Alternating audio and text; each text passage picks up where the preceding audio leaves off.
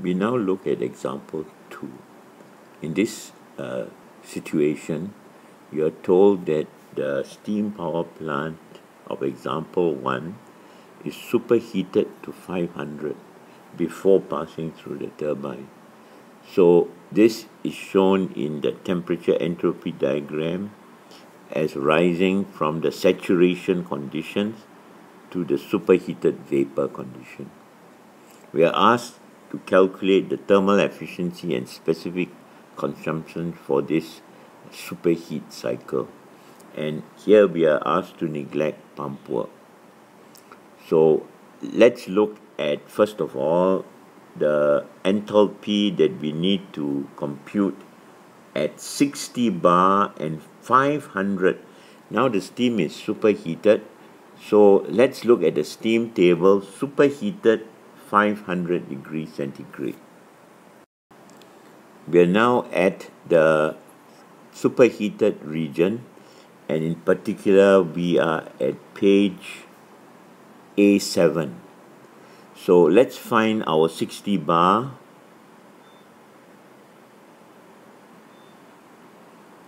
Okay, and if you recall, we are at 500 degrees, so let's go up to the top 500 degrees, okay, and we need to get to 60 bar. So let's move on to 60 bar, okay, and what we have is data which you can extract from the 500 degree temperature. Let's do it.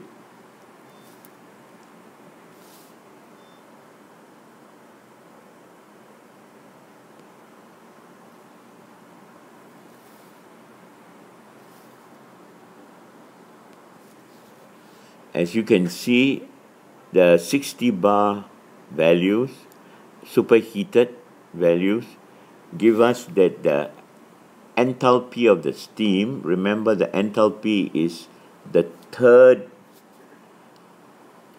row, which is 3422.1. And while we are at it, we can look at the entropy, which is 6.802. So we record that down now. Okay, so at 60 bar 500, we get 3422.1 enthalpy.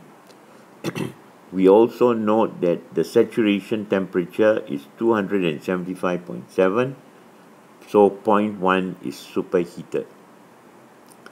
Let's look at that through the steam tables. Okay, if you notice the steam tables, as we look at 60 bar, we will then be able to get the values with which we want.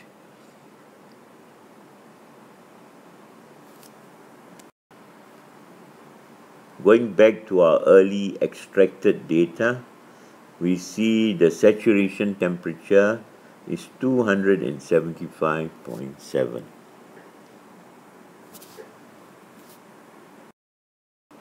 So as you can see, we are way in the superheated region.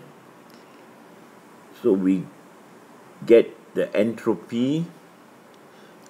Again, we proceed. The entropy at 0.1 bar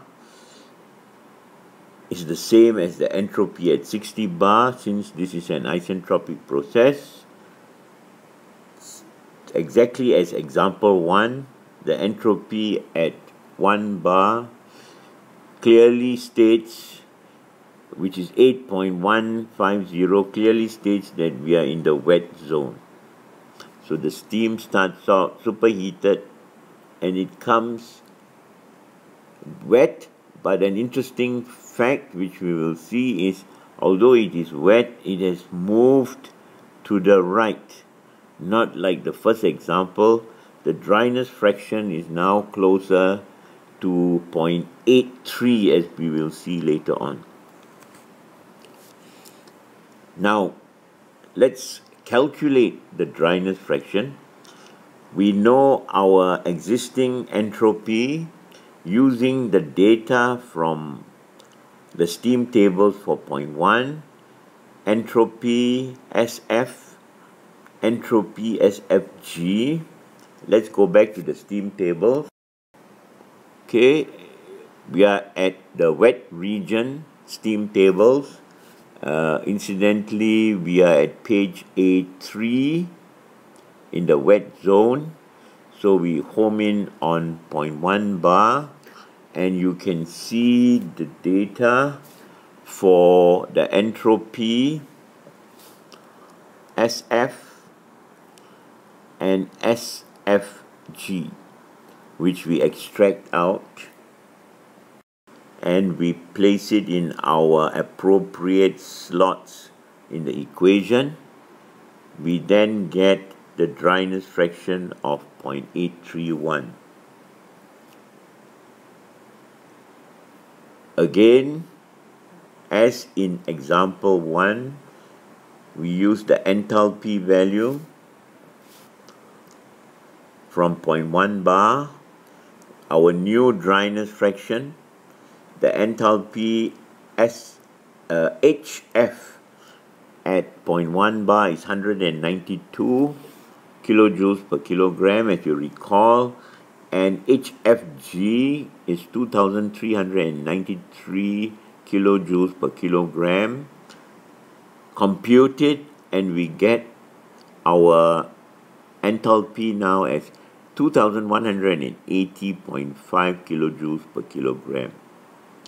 Now, the rest of the sum, as we will notice, is identical to example 1, but let's follow through with it.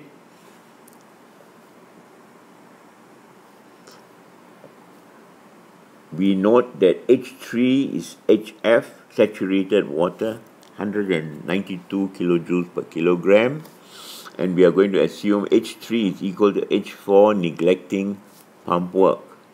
So we get the turbine work 3422 H1, but now we have another enthalpy H2 different from our example 1. We get the work done as 1241. Heat supplied now is exactly the same as example 1, 3230.1 kilojoules per kilogram, and the thermal efficiency now, as you notice, our net work has increased to 1241, and the same heat input gives us a marginal but significant increase in thermal efficiency from our 35% which we had to now 38.4. The specific steam consumption is calculated, and we get a slightly larger value. We get a slightly smaller value, and a smaller value signifies for the same kilowatt hour of work we need less steam. So we are in for a more compact steam plant. This ends the solution for example 2.